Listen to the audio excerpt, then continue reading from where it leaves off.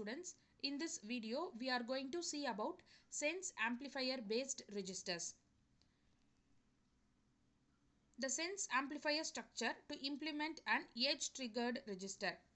The Sense Amplifier circuit accepts small input signal and amplify them to generate rail-to-rail swings.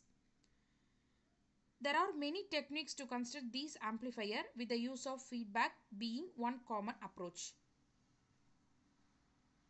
The circuit shows in the figure uses a pre-charged front-end amplifier that samples the differential input on the rising edge of the clock.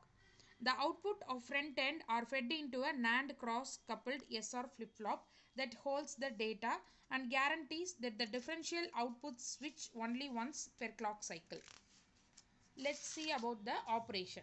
The front end core consists of cross-coupled inverter M5 and 2M8, okay, whose outputs L1, L2 are pre-charged using devices M9 and M10. M9 and M10. Okay. During the low phase of the clock, PMOS transistor M7 and M8 to be turned off and the NAND flip-flop is holding its previous state. Transistor M1 is similar to, this is the transistor M1, which is similar to evaluate switch in dynamic circuits and is turned off, ensuring that the differential inputs don't affect the output during the low phase of the clock.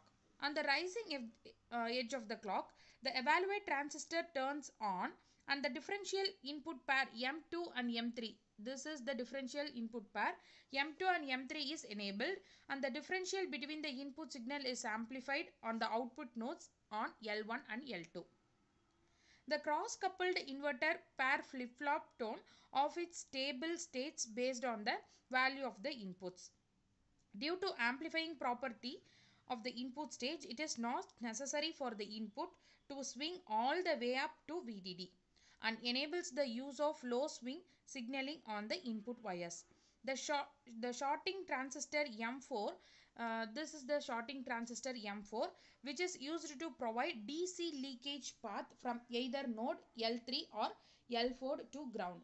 Maybe the question will be asked like this: which transistor is used to provide a DC leakage path to ground?